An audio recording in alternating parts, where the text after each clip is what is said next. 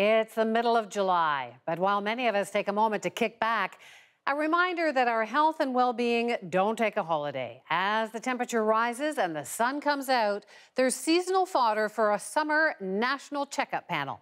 At the table tonight, Dr. Danielle Martin from Women's College Hospital, Dr. Viv Rao, the head of cardiovascular surgery at the Peter Munk Centre, and Dr. Peter Lynn from the Canadian Heart Research Centre. Their thoughts in just a moment, but first, take a look at this. Summer. If you're not in the part of Canada surrounded by forest fires, it's a time for lazy days on a hot beach, a dip in a cool pool, or a walk in the woods. There have always been hazards around some of our favorite summertime activities, but now some signs that keeping safe is getting more complicated.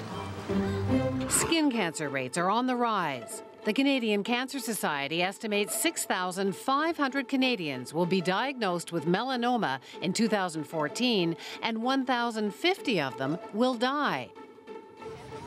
We've always been told sunscreen is the answer. But now, a public health watchdog in the U.S. says a test on mice shows that a common ingredient in sunblock may actually increase the risk of developing skin cancer. And then there's this little guy. The deer tick can carry a bacteria that causes Lyme disease, which, if untreated, can cause serious harm. Since the tick first appeared in the woods of Canada in 2006, it spread to new areas, and Lyme disease has increased every year. It's now predicted there will be 18,000 cases in Canada by 2020. But there's one big summer number that doesn't change. Preventable injury continues to be the #1 cause of death in kids over the age of 1. So 3 things there that we want to talk about and some tips on how to keep your family safe this summer. I'm going to start with you, Danielle, on the idea of sunscreen. There's this study out of the U.S. It's on mice that apparently shows that there's an increased risk of skin cancer in some of these sprays that contain something called retinol palmitate. Health Canada says there's no warning needed. What do you think? I mean, should people be looking at the labels, trying to figure out what to do with their sunscreens? I mean, the problem with looking at the labels is it's always a moving target, right? So until and unless there's actually been a study on humans, you know, who are interacting in the real world, getting real amounts of sunlight, I don't think that this is something that we need to panic about. The bottom line is that we know that sunburns, particularly multiple sunburns in people's younger years, can significantly affect people's future risk of developing skin cancer. So on balance, it's much better to wear sunscreen. Pick a bottle that says broad spectrum, put it on, you know, after you've been swimming or you've gotten wet. And if you prefer to stay away from sunscreens altogether, then cover yourself up. I mean, you don't actually need to put any cream at all on if you've got a long sleeve shirt, a hat, and some sunglasses.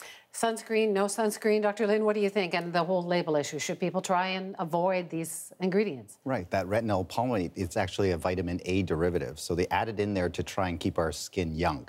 And what they did is, it's not a sunscreen itself, but they tested it on mice, and what they did was they put this stuff onto these hairless mice, and they shone light at them for 4 hours a day, 5 days a week for about 40 weeks. And then what they found is that it grew skin cancers because vitamin A and sun causes reactions in the skin, and we knew that already. So the key thing is that it's not the main one that's trying to protect you from the sun.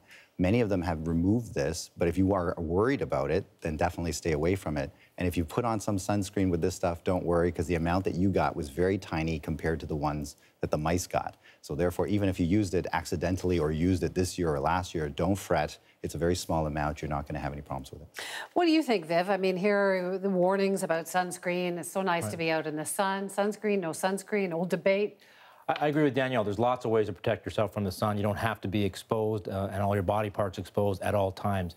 I also agree that I think sunscreen in balance is good for you, irrespective of what may be added on to try and make it a gimmick, to try and market it. It's also important to know what you're putting on. So just because you have sunscreen on, if it's a low SPF, may not actually be doing anything for you. So make sure you have the appropriate protection that you think you're getting from the bottle that you're buying. Are we worried too much, though, about being in the sun? Well, I say this to my patients all the time, no matter what the actual disease condition is you have to have some common sense and some moderation in whatever you do. I think on balance, being outside, active, and enjoying the sun. I mean, come on, in Canada, we get 3 good months a year. Let's enjoy it. And I'd rather people be out, being active, being healthy, than worrying about their sun exposure. Because I think on balance, you're going to have more health benefits from being active outside than the sun exposure. So the actual how-tos on it, do you not apply it to babies? Do you have to do it every, like, give us some tips. Sure. So in little babies, it's probably best not to apply sunscreen and not to have them in the direct sunlight in general. And little babies can get dehydrated quickly. It's a good idea to generally keep them covered, keep them in the shade. But if you're going to be sending your 2-year-old out to play in the sand, and, you know, as you say, Viv, I'd rather have, you know, my kid playing out in the sand than sitting inside watching TV, then it's better to put sunscreen on than not. So again, a measure of common sense applies here. And better to put on sunscreen than to get sitting disease, right? And don't inhale. I read that today. Right. Bill Clinton, don't, well, the whole when you're spray spraying. thing, right? So anyways, for people that have asthma and things like that, the spray, you can breathe it in and that might trigger an asthma attack. So they say you should spray it into your hand and then rub it on. So you might as well use the rub-on.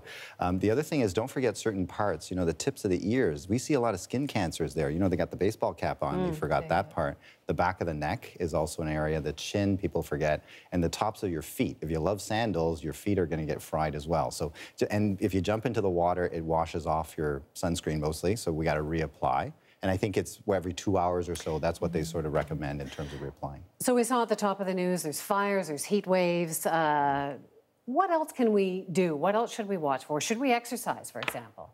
Absolutely. Again, I think it's important for your overall health to be active. I think you have to be careful. Even in a heat wave? Absolutely. Even in a heat wave, but again, common sense has to prevail. So in extreme heat, you're not going to be running the 26-mile marathon. But does that mean you stay indoors and watch TV? No. I think it's still, you get out there, you be careful with your hydration, make sure that you're well hydrated. How do you know you're in trouble? Lots of signs, and sometimes they can be very, very subtle. The primary sign is if you feel unwell, then you know something's wrong with you, and that could be fatigue, that could be confusion. If you see someone next to you who doesn't look well, who appears to be disoriented, and they've obviously been in the sun a lot, that could be an early sign of heat stroke. One of the things that you can see, you know, looking at somebody is a very red skin. They may not be sweating because, you know, paradoxically, you don't sweat when you have heat stroke. You know, there are other signs such as confusion, nausea, vomiting even, that you've had severe damage from sun exposure. And so get out of the sun hydrate. and hydrate. I want to move on now to, we saw that little tick. How big are they?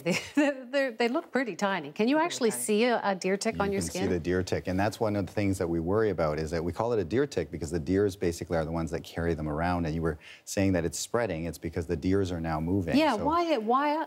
Yeah, so basically as the weather is warming up, the deers are now moving, and so the deer, basically a tick sits on them and they move to the high grasses, and we tell everybody to exercise, right? And some of them run into the high grass and they don't have any, you know, they got shorts on, so now the deer tick will bite onto them. And the real problem is that in certain ticks, they carry this bacteria, and that bacteria can now go into you, and then you get an infection, and you saw that big bullseye sort of rash that you see.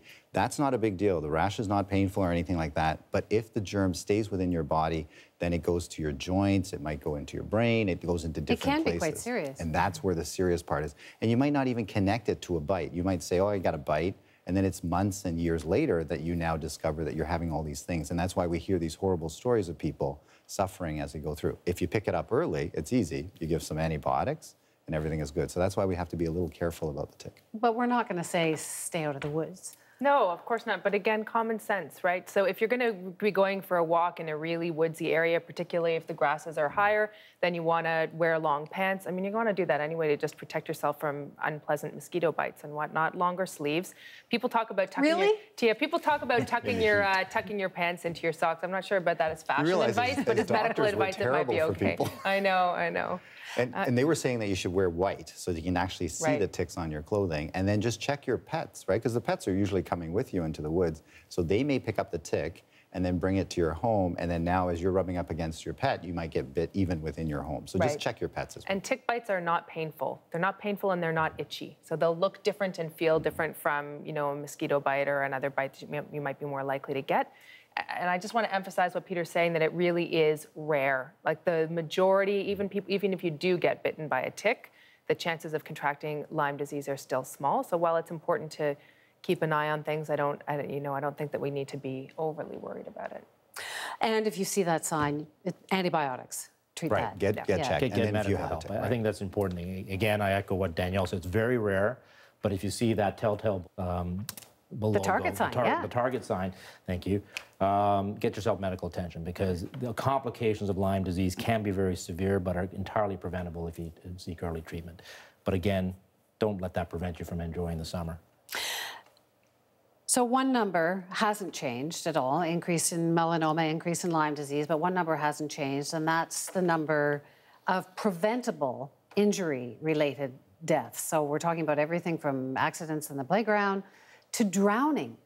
What are some tips to avoid this, and why do we keep hearing about drowning every year as hundreds of Canadians are dying from this? Well, unfortunately, it's our children at risk. And it's hard to prescribe anything to parents on how to prevent this. I think if I have two words, it's be aware. Be aware of where your children are, what they're doing, and what they're wearing. A very common sense rule is if you're around water at a cottage, for example, to have your young children wear life jackets. I know a lot of families insist that any children under the age of 5 wear a life jacket anytime they're outside. I think that's important, but you also need to know where they are and what they're doing, even if they have their life jacket on. So you wrap them up so that they can't get hurt. Well, you can wrap them up, you can chain them inside, but again, in the end, are you doing them any favors? But again, I think common sense, be aware, know what your children are doing, what they're wearing, where they're going. And I think we get relaxed, right? Because it's summertime, so we figure, they're just having fun, they're by the lake, they're by the pool, so everything is okay. But one of the problems that we find is that when kids fall into the water, the first thing they do is they get water in their mouth, so they try to cough, and that's just normal. But to cough, you have to breathe in before you can breathe out. So they breathe in, the water goes in. So now water's inside, now they can't yell, they can't do anything. And so that's why it's a silent killer in a sense. Normally we think about people thrashing around and things like that. And the drownings, they don't thrash around, they go in and then quietly they go down. And that's the problem, is that if you're not keeping your eyes on them, that's going to be something that you won't hear. But it seems every summer we say that. Keep an eye on your kids, particularly people who have pools or live near a public pool. Is there anything that can be done? Well, there are some proposed policy solutions. So actually in communities and municipalities where there are bylaws that require that pools be fenced in, the rates of accidental drowning or preventable drowning in kids are lower. Swimming lessons, I mean, this is something we think about, in the summertime because that's when our kids are wanting to get into the water, but actually swimming lessons save lives, and your kid is never too young to learn how to float. In fact, there are really interesting ways that are being used to teach infants even how to float if they fall into water. And then CPR training for all adults and members of the family, so that if anyone ends up in trouble, people know how to react in an emergency. Any other tips for staying safe this summer?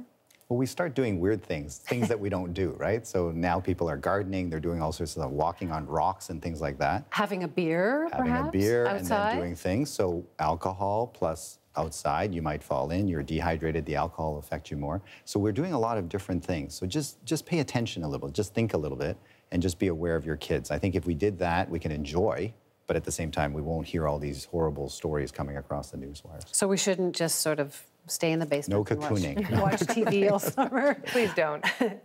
Thank you very much. Some good advice there. We'll see how we can enjoy our summer with those tips. Thanks so much.